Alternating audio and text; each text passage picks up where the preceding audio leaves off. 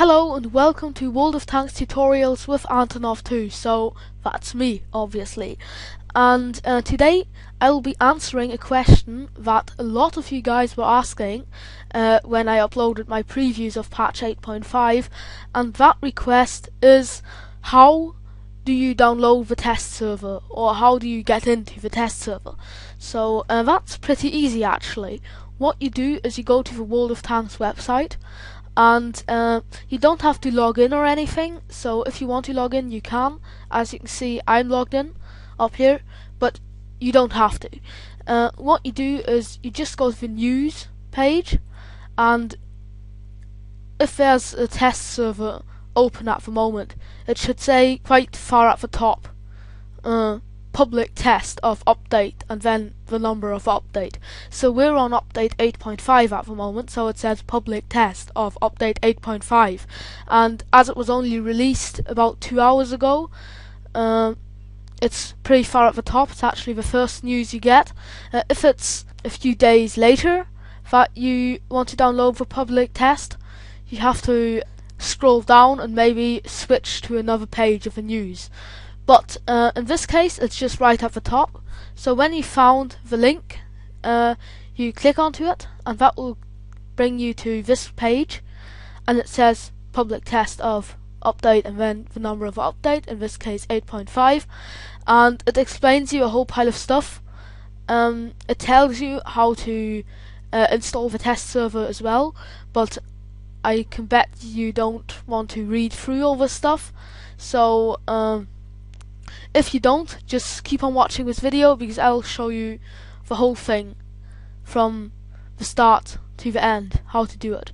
So you've got a whole list of changes and so on here, and then you just scroll down till you get to how to join the public test, and then it just says test client installer as link, and you just hit the link, and as you can see, it downloads the test server. So that takes a while. So after it has downloaded, you open it, you click onto open, and yes, and then you choose your language. You can only choose between English and Russian, so I'm going to take English. If you can speak better Russian than English, obviously you take Russian, it's up to you. Then you click next, then you decide where to save it, click next. Now you can decide if you want to create a start menu folder, and if you do, you can decide how you want to call it. So I will create that, and then you can decide if you want to create desktop icon. I want to do that as well, and then you just hit install, and it will install the test server. So that happens pretty quickly. So after the test server has installed, it will automatically open this updating window, and what this updating window does is it installs the updates for the test server. Now, depending on the patch and quality of your internet connection, this can take up to 4.5 hours. So it can even take up to 5 hours. So it always says how many megabytes it has. So and this patch has got 4.766 gigabytes. So that's quite a lot, and in average, downloading every gigabyte takes about an hour. So you'll have to do something else in the meanwhile, like say you could, I don't know, surf on the internet or play another game, but the problem is it takes up a lot of internet capacity, so you'll have a kind of a lag. So you'll probably have to do something like play a board game or go outside. I know that's something you don't really feel like doing, but you know, if you bring yourself to do it, you'll be rewarded with a lot of fun on the test server. And after the updates are downloaded, you get this screen here, and in the bottom right corner it says play. So you hit that button, and that will take you to the World of Tanks test client. So you have to wait till it loads and so on, so that takes quite a while with my computer because it isn't very good.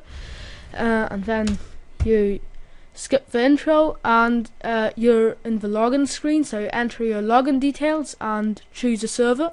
In this case there's only one server, but sometimes there are two, and then you hit the connect button. Now sometimes you'll come into a queue because because there's too much traffic on the server, so you'll sometimes come into a queue. If you're in this queue, you can skip it by spamming the enter key, so hitting the enter key again and again and again, and then you'll be able to skip the queue. So yeah, another thing you have to remember is that the test server takes your account the way it was about 2 weeks before it comes out. So say if you've recently changed your password, you might have to take your old password, not the new one, say, to log in. And some changes that you've recently done on your live server won't be there on the test server.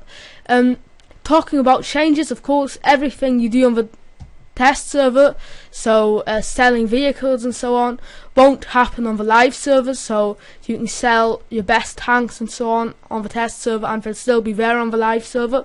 But of course, if you buy a tank on the test server, you won't have it on the live server either, so bear that in mind. And yeah, of course, you've got plenty of money and experience and gold, so you can buy all tanks you ever wanted to drive and play. And I hope you'll have a lot of fun with them. I hope you have fun on the test server. Thanks for watching. I hope I could help you, and see you next time. Bye bye.